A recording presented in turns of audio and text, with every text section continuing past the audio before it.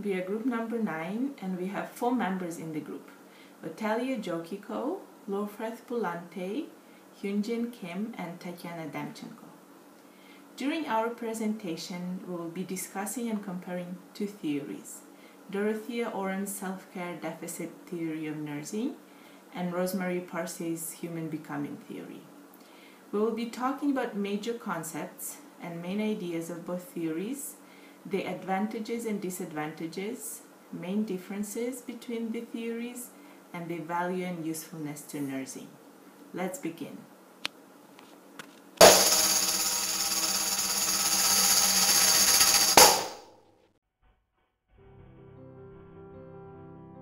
Dorethea Elizabeth Orem was born and brought up in Baltimore, Maryland. She received a diploma from the Providence Hospital School of Nursing in Washington, D.C. in 1934 and went on to the Catholic University of America to earn a B.S. in Nursing Education in 1939 and an M.S. in Nursing Education in 1945. Orem's early nursing experiences included operating room nursing, private duty nursing, hospital staff nursing, and evening supervisor in the emergency room. She also taught biological sciences and nursing from 1939 to 1941. As a curriculum consultant, Orem worked with schools, departments, and divisions of nursing, including George Brown College of Applied Arts and Technology. She was a member of the group of nurse theorists who presented Patterns of Unitary Man in 1982. In 1971, Orem published Nursing: Concepts of Practice that outlined self-care deficit theory of nursing. The success of this work established Orem as a leading theorist of nursing practice and education. She authored many other papers.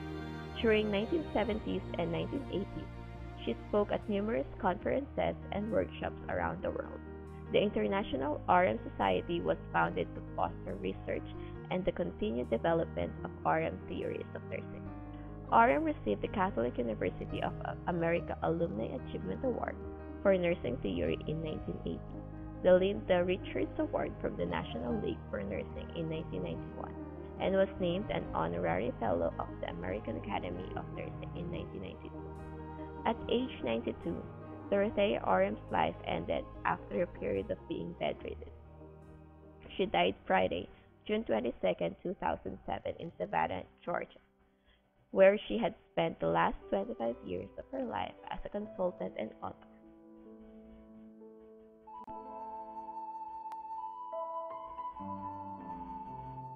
Dr. Rosemarie Parse is a graduate of Duquesne University and received her master's and doctorate degree from the University of Pittsburgh. Between the years 1983 to 2006, she assumed the positions including a member of the faculty, dean of the nursing school, professor, and coordinator in different universities. Since January 2007, she has been a consultant and visiting scholar at the New York University College of Nursing. She was the founder and current editor of Nursing Science Quarterly and president of Discovery International Incorporated.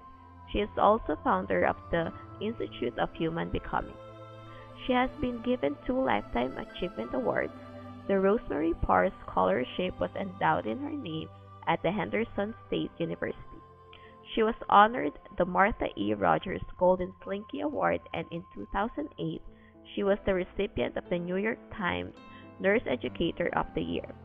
She has published 9 books and more than 100 articles and editorials about matters pertinent to nursing.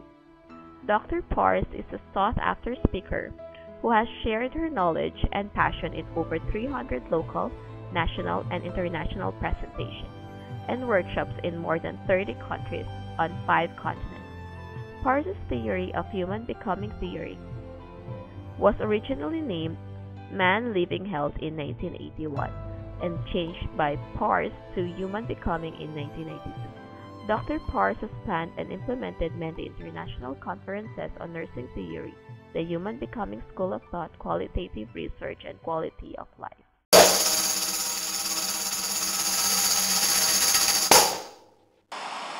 Major concepts and fundamental ideas of both theories.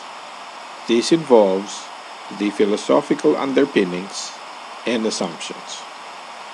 Parse's human becoming theory guides the practice of nurses to focus on the quality of life as it is described and lived.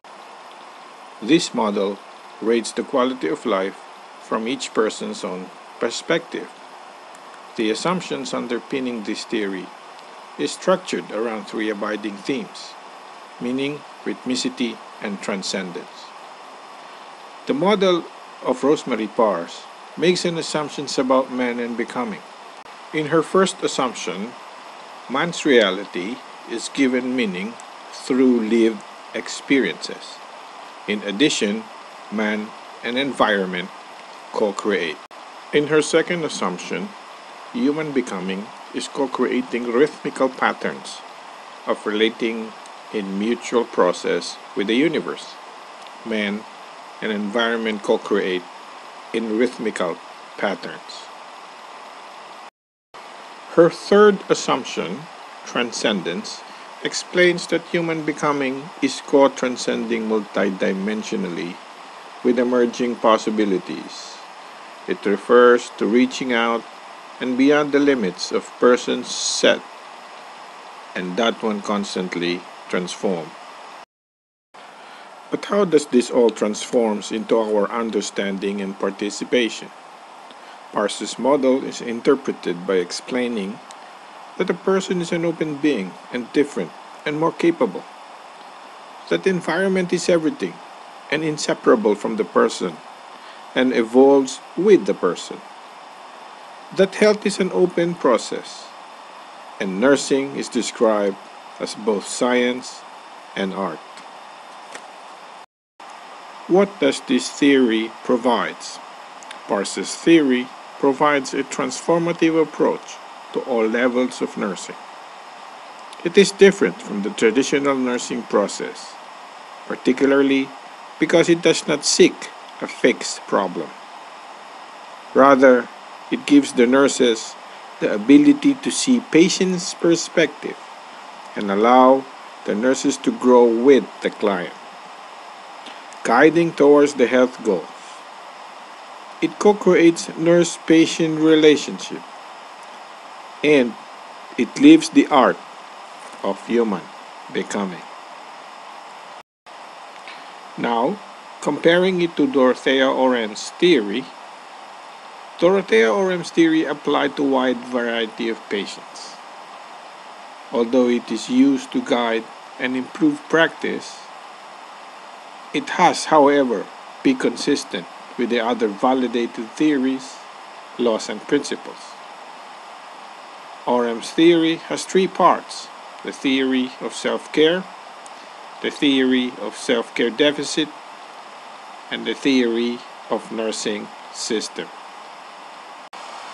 The major assumptions of Orem's self-care deficit theory are the following.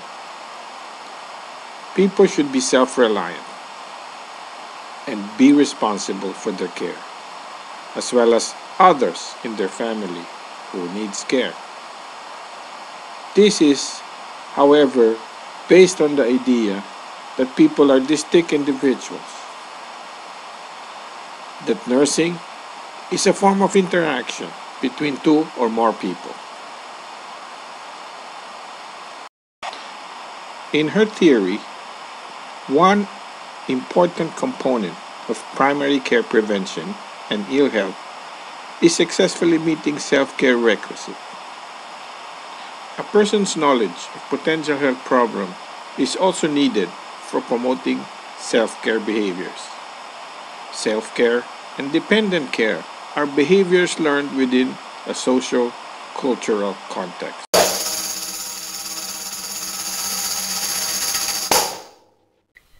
Hello, my name is Hyunjin. I'm going to talk about one advantage and one disadvantage of the theory, and after that I will discuss about key differences between the two theories. First of all, I'm going to talk about one advantage of the Orem self-care deficit theory. It provides a comprehensive base to the nursing practice. Orem's approach to the nursing process provides a method to determine the self-care deficits and then to define the roles of patient or nurse to meet the self-care demands. The steps in the approach are thought of as the technical components of the nursing process.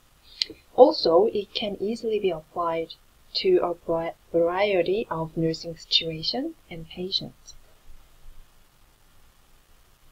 The generality of these principles and concepts make it easily adaptable to different settings, and nurses and patients can work together to ensure that the patient receives the best possible care. Second of all, I'm going to talk about one disadvantage. One of the most obvious limitations of Orem theory is that throughout her work, it can be said that a limited recognition of an individual's emotional needs is present within the theory. It focuses more on physical care and gives lesser emphasis to psychological care. Other theories address this limitation quite adequately, such as Jim Watson's theory of caring. Next, I will discuss about two key differences between Orem self-care deficit theory and human becoming theory. The first difference is that utilizing nursing process. Orem theory, it considers the critical thinking process, commonly known as nursing process. She designed a version of nursing process, also known as practice methodology. Practice methodology includes 4 operations: diagnostic operation, which is assessment in nursing process, and prescriptive operation, which is planning steps in the nursing process. Regulatory operation is intervention in nursing process, and lastly, control operation is evaluation in the nursing process. On the other hand, human becoming theory, it does not utilize the nursing process or a nursing diagnosis. Human becoming theory also has 3 dimensions in process. These processes include illuminating meanings, synchronizing rhythms, and mobilizing transcendence. These dimensions happen all at once, and the theory insists that persons cannot be assessed, controlled, or manipulated. Also, it differs from the traditional nursing process, particularly in that it does not seek to fix problems. The second difference is that applying the theory into the practice. In self-care deficit nursing theory, it is illness-oriented and specify when nursing is needed. It used, for example, if a patient is unable to meet their self-care requisites, a self-care deficit occurs. In this case, the patient nurse steps in with a separate modality, which can be total compensation, partial compensation, or education and support according to the patient's status. It used in rehabilitation, primary care, and every other settings in which patients are encouraged to be independent. However, human becoming theory, the model gives nurses the ability to see the patient perspective only. This allows the nurse to be with the patient and guide him or her toward the health goals.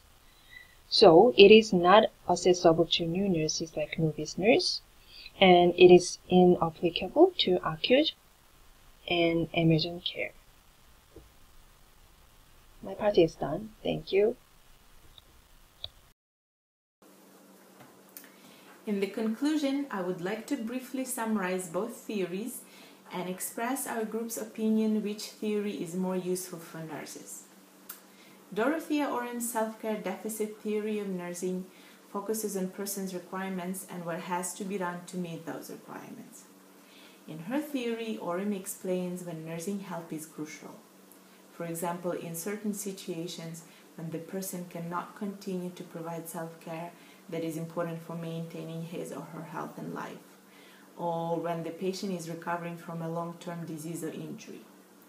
According to Dorethea Orem, the nursing process focuses on establishing the degree of self-care deficit that the patients are experiencing and figuring out the functions of the nurse and the patient. Rosemarie Parse's human becoming theory refers to nursing as a human science and transforms its beliefs into developing a new knowledge.